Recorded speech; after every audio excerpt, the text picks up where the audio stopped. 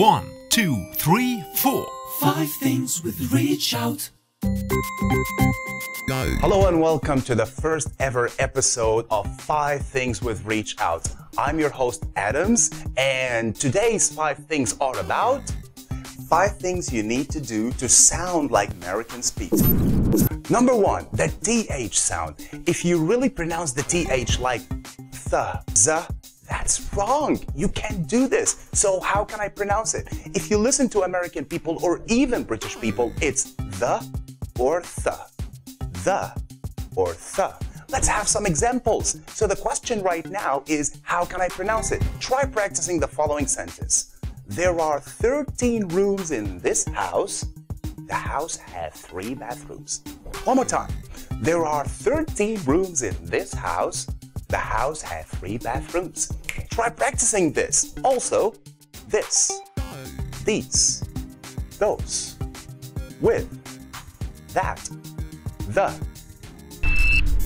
Number 2 is the R sound. If you want to pronounce the R sound, never say it like R. That's wrong. Let's do it the right way. You have to do one thing, and that's to twist your tongue. What is the meaning of twist your tongue? To do like that. R. Can you see my tongue? Let's try practicing those words, okay? Red, roll, rule, paper, car. Thank you, that's very good. Number 3 is the sound T, and you need to do one thing when you pronounce the letter T, and that's stress. What is the meaning of stress? Just do like this. How come? Let's have some examples.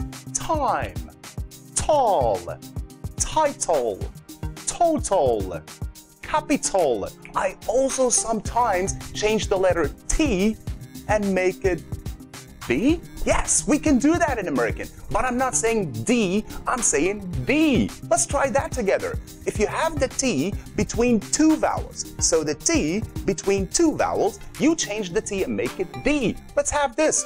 Water, better, later, title, total. Great, I can see you. You're practicing right now. And when you have the TR, you pronounce the TR basically like tr. C-H-R. Let's have examples. Train, training, trainer. Number 4, the difference between the sound P and the sound B. So if we talk about the sound P, you need to get air out of your mouth. As an example, P. Let's have more words. People, prepare, party, pie. What about when I go to the sound B? When I talk about the sound B, you don't feel that air, you feel vibration in here. So when you say words like buy, bubble, believable. So remember, we have pie and we have buy. Also, when you talk about the letter T, there is another case, and that is very simple. We don't say the letter T when it comes in the end. So as an example, can you say it? What did I say? Can you say it? I'm not saying can you say it, I'm saying can you say it? What about we were talking about it? We were talking about it. I'm not saying we're talking about it, I'm saying we're talking about it, you know? So you say it, about it, I was talking about that. What's that?